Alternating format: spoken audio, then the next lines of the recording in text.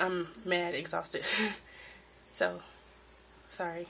I'm like on 30 minutes of sleep and it's like 5, 6 something. No, I think it's later.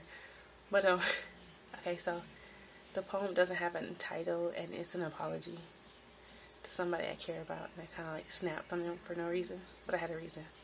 She just had another reason. But it wasn't her. It was more me.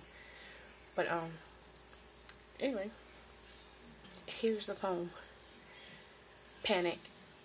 I've always been good at that. Followed in dark places, easier to push away than one that caused it.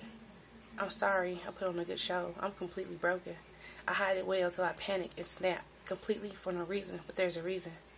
I'm scared it'll all become a lie and be hurt again. I'll give you a way out. More like push you out. Call it avoid the pain. My broken aim, trying to fix this broken arrow, guess I'm apologizing to you. My fears are coming closer and I fear them to be true. And it's not a validated reason to snap on you, but I panic.